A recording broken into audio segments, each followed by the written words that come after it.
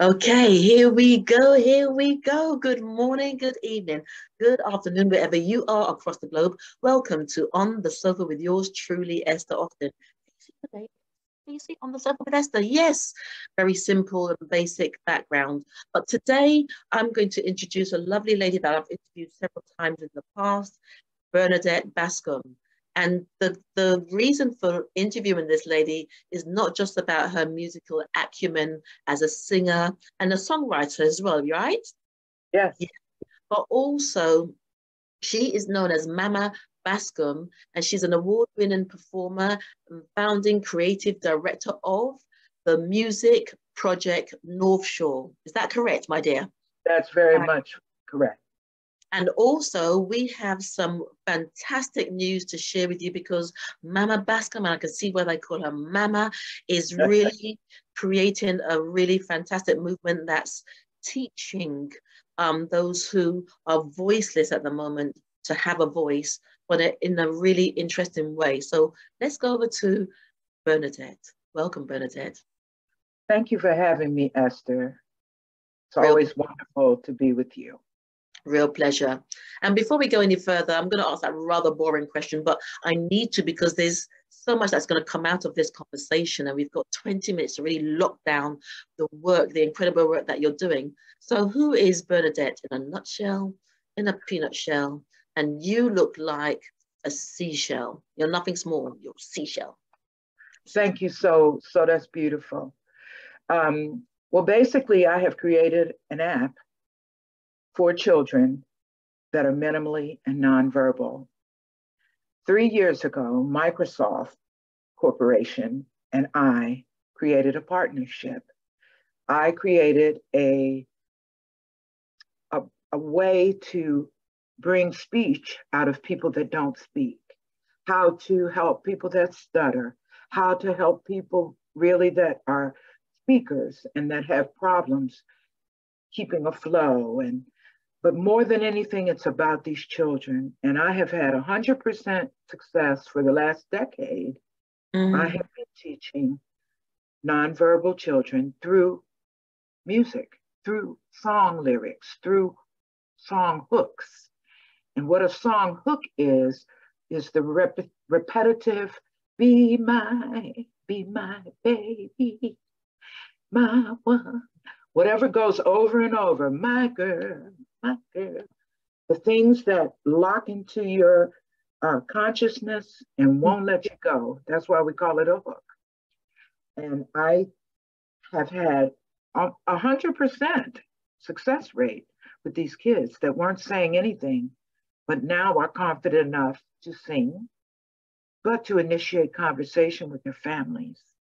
And I teach parents, siblings, caregivers, and teachers how to teach my program because I realized at some point that there wasn't enough of me. Excellent. Excellent, excellent. And Bernadette, can we just go back a little bit in terms of, that first point of calling, because it is a calling to this type of work. What got you onto this path?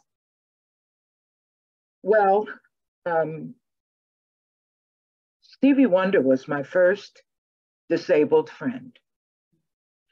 And he taught me a lot about his abilities, his brilliance, the things he was capable of doing. Because you were first signed to him. You were the first artist that was signed to Stevie Wonder, weren't you? So we've got to get that clear so people can get things in context. This is the lady, ladies and gents, the first artist that Stevie Wonder signed. Yeah. And it was so precious because his very good friend, John Harris, told me, I always wondered, he said, Stevie picked you. I said, really? He says, yeah, you were his choice. So that has always made me even happier about knowing that it was his choice. But being with him as just a human being, one-on-one, without the music, I realized how much control of his life he was capable of taking if you believed it. Shaving, pouring drinks for his friends, just little things that you wouldn't think, like riding a horse, parking a car. I've seen him do all this.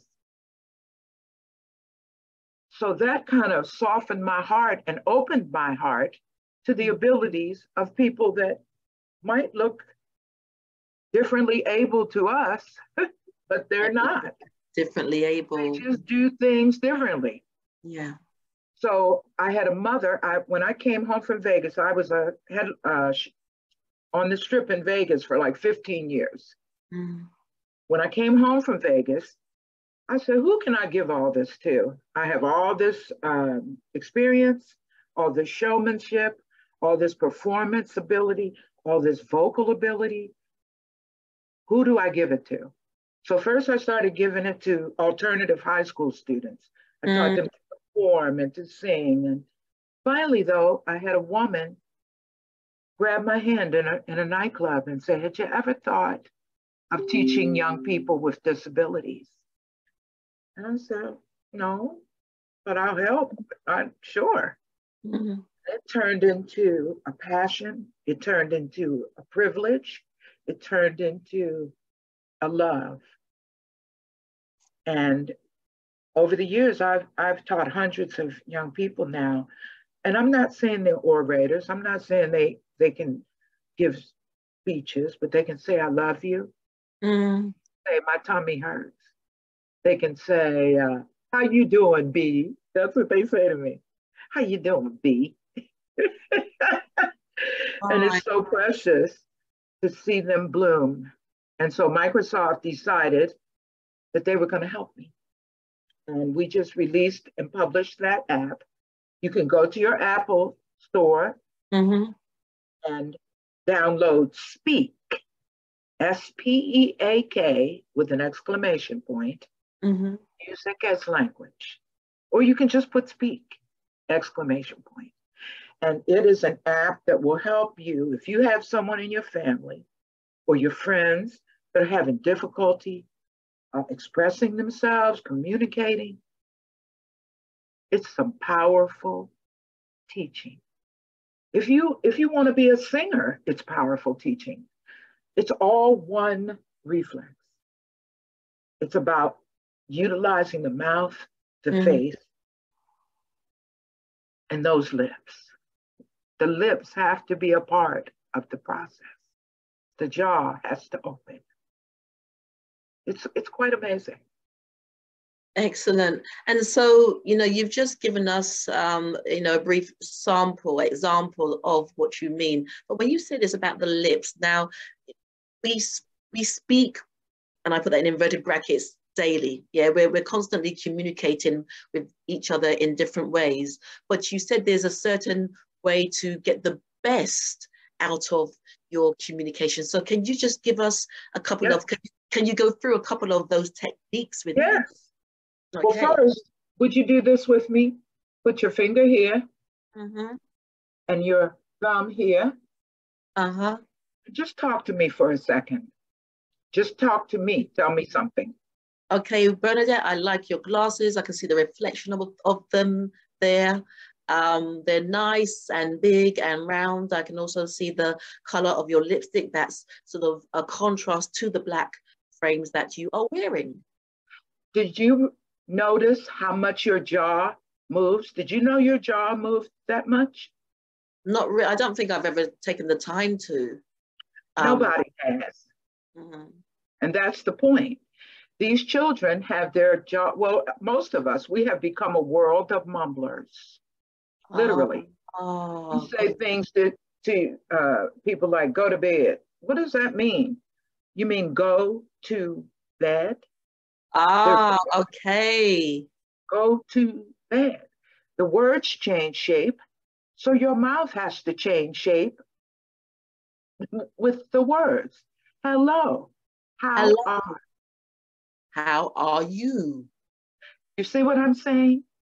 And it feels freer, though. It feels freer, not as restrictive or restricted. Restricted. Restricted. Oh. It's connected to everything. Your tongue is connected to the back of your teeth, your jaw. And if the tongue is not moving, la, la, la, la, la. So what I've created is a language all for them. Words are pow, which opens the jaw to its maximum ability. Pow. Pow. So, which shoots the voice up into the head where it can resound like the bell that it is. And la. It gets the tongue out of the back of the throat because our tongues just rest in the well of our throat if we don't know about it. And so we have made the mistake of teaching our children to do everything but talk. We came here from God going, dad, dad. Yes. That jaw was wide open, mama. But we don't do that anymore. We just kind of have crunched it all into this little area of tightness. Hey, how you doing? What's your name? Where do you live? How long you been teaching at that school? Well, a child, you need to put that baby on your lap as soon as you can and let him see or her see how the mouth works inside. What's going on in there? All they see is your mouth. They don't understand how you're pulling it off. So that's, go ahead. Sorry, apologies. And even now that you've brought that to my attention, I've noticed in terms of how you're speaking, you know, there's lots of almost, it's quite theatrical now, you know, very enunciated. And so well, that's what a singer does. Singers do that. Hello. You used to see Whitney's mouth go like this.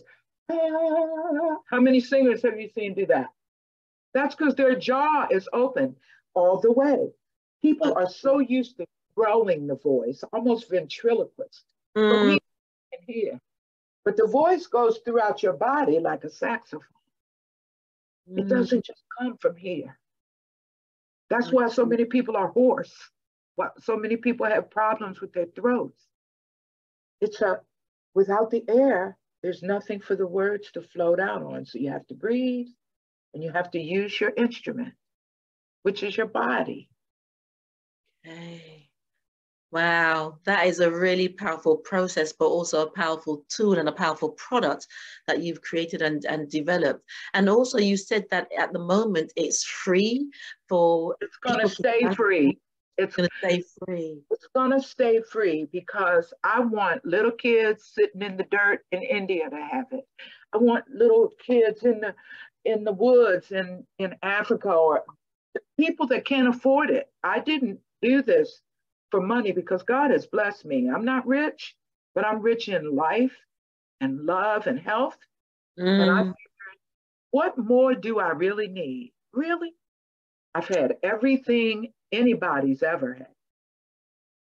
Everything. I got an Emmy sitting on my desk. What is it I need? I need to give what I've been given. And that's something that Stevie also taught me, is that he reached back and got me. He had no idea I could sing. I met him, I was doing voiceovers for radio stations. I was 16, 15 years old when I met Stevie Wonder. I didn't see him for 10 years. And I saw him in Vancouver at a concert with Shaka Khan. And I saw his brother, John Harris, who I spoke of earlier. And I said, do you think I could see Stevie? And he said, why couldn't you see him? And when I went back into the dressing room, he said, what are you doing now, Bernadette? I said, I'm a singer. He says, you what? You never told me you could sing. And I said, well, who would tell Stevie Wonder they could sing? And he said, send me something. And I sent him, I Need You. You can find it. It's on YouTube. It's on a compilation album by Patrick Biggerstaff, who is a promoter there in London. And you can go to YouTube, put Bernadette Bascom and Stevie Wonder, and you'll not only get, Stevie came up here and performed with me one night. Out of the clear, just shocked me. and play drums on the song I wrote, I Need You. So go, Bernadette Bascom, I Need You. Or I Don't Want to Lose Your Love, or The Night Stevie Wonder Came. I mean, it's been an incredible career. So why would I charge somebody after all these blessings have poured on my head? Fantastic. It's almost like this is a nice finale to this conversation, because what you're doing, it speaks on so many levels, not just into people's lives, but from the place it's coming from within you. And as you've just said that, it's almost like it's come to it, the interview sort of come to its conclusion, and you're just like, I'm in a good place now. Yes. Just run with it. Just run with it. And one thing before winding down, Bernadette, I know a couple of years ago you celebrated something else as well. Just share with us what you celebrated. Was it an album that you brought out, if I remember correctly? Well, I came to England, which is where I met you. Did indeed. Is it Yes. 2 years now? 3 years, isn't it? Well, it was 2019. It was right before the pandemic. It was the year before the pandemic began in earnest. And Patrick Biggerstaff, he owns, he is a promoter for Zippo Soul, that's what it is. And he put together a compilation of all my music that I've done over the years. And he also put The Night Stevie Wonder Came on the album. You guys, I think it's sold out, but you can find it on YouTube. And people, please listen to my music. I think you'll love it. Stevie Wonder did. That's always just makes me so proud and happy. Fantastic. Well, Bernadette, you've shared so wonderfully, and also, this is the season to be jolly, as they say. This is a season of giving. I mean, the season of giving should be any time, but this is specifically around this time that people do look to give more, or they become more aware of what they want to give to. And thank you for gifting the world with this. Well, let's not leave Microsoft out. For a corporation to give me a platform like this, and to give the best of their software engineers, their scientists, come on now. You're not doing this. Thank you, Microsoft. Fantastic. Fantastic. Well, ladies and gents, this is Bernadette Bascom. There's going to be Christmas. What you're going to get from her over the next year in 2023, because this is just the start, and we're wishing you a fantastic festive season, wishing you a fantastic Christmas, and all the best for the new year. Yay! Love across the pond. Receiving it well. So thank you so much, Bernadette, and thank you for your time. Like I said, wishing you all the best, and also the children's lives that you're touching, the families that you're touching. That's the biggest gift, or the best gift that you can ever give someone. So I'm so honored to do it. Excellent. Bye-bye, baby.